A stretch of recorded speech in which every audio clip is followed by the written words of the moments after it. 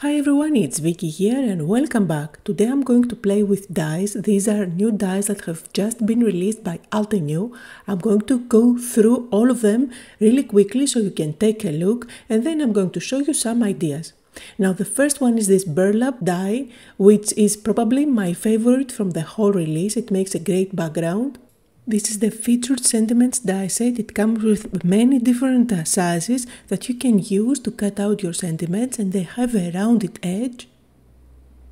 They have also released a couple of 3D ones. So the first one is the thin frame 3D die set. If you put it together, you can create a frame, and there are videos that show you how you can do that. And the second one is the mini 3D stars die set. You can fold it to create a dimensional star, and that is flat on one side, but you can use two of them together to make an all-around 3D dimensional star. And here's a very versatile one. This is the simple nesting flowers. You can cut out all those different shapes and layer them one on top of the other. There is no right or wrong here, just be creative. I love the funky design of the flowers and the leaves, and I'm sure you're gonna have lots of fun using this die set. Now here's another one that you can mix and match with the flowers if you like. This is a leaf die set. They give you a basic leaf, and then all the rest of the dies are decorative elements that you can die cut and stick on top of the basic leaf, or you can use them separately like I'm going to do on today's video. So many different designs, and don't think of them just as leaves, they can be petals as well to create your own flower.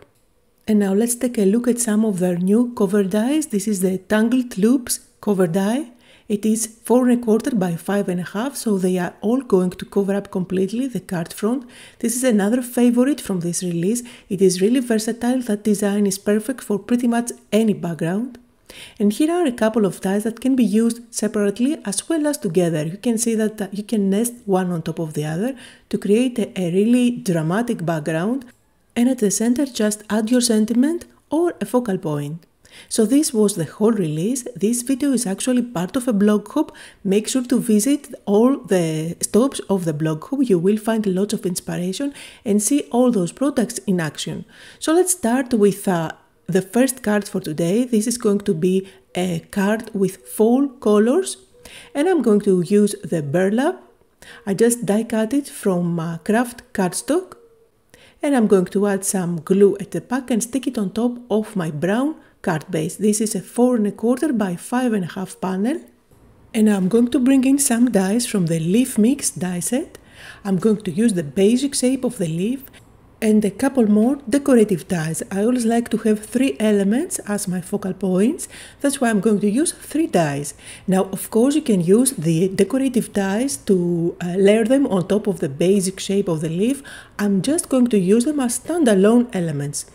I'm using my Mini Blossom die cutting machine, and I picked 3 colors of cardstock that are perfect for fall cards. So I have a burnt orange, a yellowish one, and a green one. And to bring all the elements together, I'm going to do some inking on the edges of my panel, as well as a little bit of inking on the die cuts. So here I'm using ground espresso just to darken up the edges a little bit. And I'm going to do the same thing for the 3 die cuts.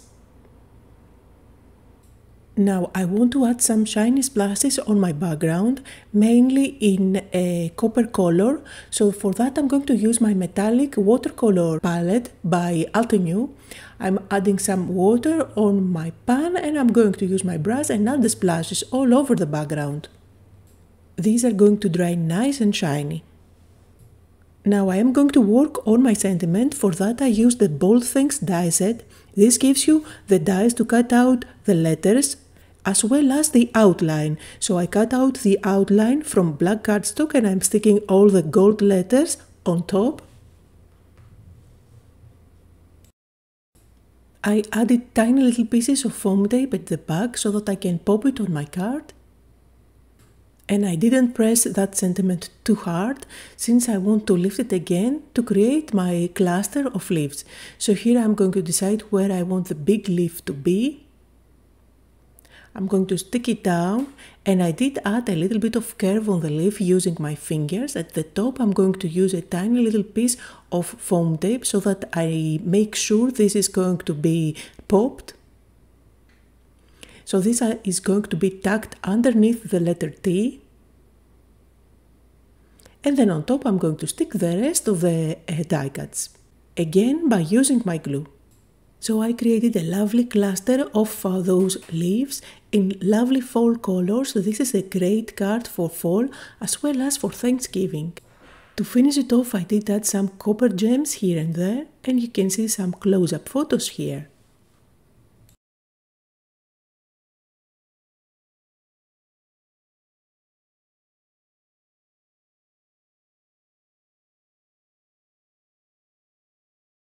My next card is going to be simpler, and for that I'm going to use dies from the Simple Nesting Flowers Layering Die set. I'm going for a monochromatic look and feel for this card, so I'm going to use mainly shades of blue for the leaves and the flowers. So for die cutting everything I'm using cardstock from the Seashore Gradient Cardstock set. I have all the pieces die cut here, and you can see the 3 different colors, just to add a little bit of something extra on the die cuts, and to bring them more to life I'm going to ink them up with different colors of Distress Oxide ink, just a shade darker than the actual cardstock. And I also die cut the cover die. This is the Stacked Diamonds cover die, which I absolutely love. I find it really versatile. It fits pretty much any design, and I think it is going to add a really subtle and interesting look on your backgrounds. So here I cut it out from vanilla cardstock, and I'm going to stick it on top of my card base. For the flowers I want to add some dimension, and for that I'm going to use the Floral Crafters toolset. This is by Tonic Studios. This is by no means something that you have to do. I just wanted to play a little bit more and have fun with my leaves and flowers. Now I'm going to put my flowers together, so I'm layering a smaller flower on top of a larger one.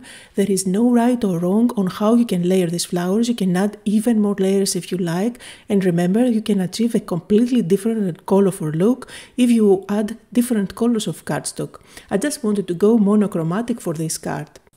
I did play around a little bit to decide where I want all those flowers to be on my card, and then I used my Nuvo Deluxe glue to stick everything down.